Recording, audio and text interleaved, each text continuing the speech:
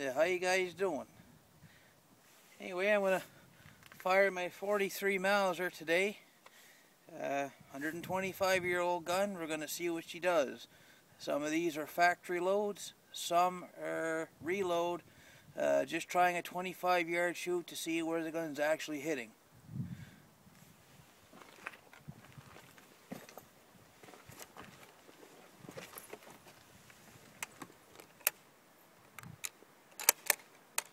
Shot number one.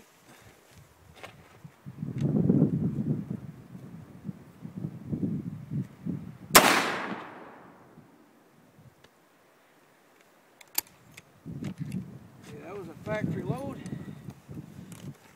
Doesn't seem like there's any discoloration or cracking in the brass. And I can't really tell where I hit it right now, but we're going to check it in a few minutes here. Try a couple of reloaded. 32 grains Weimar 4198 and a Dacron fill. See where this hits. This is also loaded on factory brass Dominion.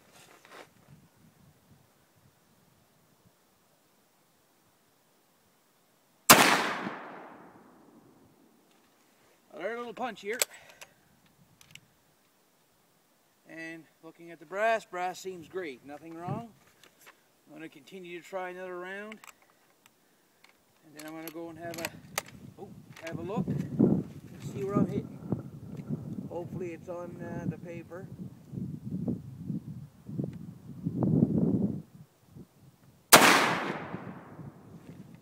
Oh, I think I see a hole right from here. I'm going to try one more. I'm going to try another reload and see how that goes. If you're wondering, the rifle was recase colored by Oscar Cobb. The gun is just about to be fully restored. All I have to do is rust blue or parkerize the barrel and I'll have myself a correct period firearm. Let's try her again.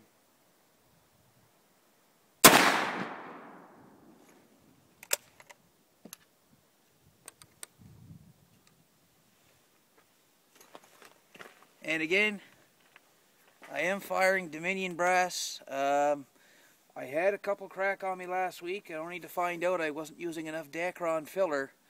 Let's go check the target and see where we're hitting.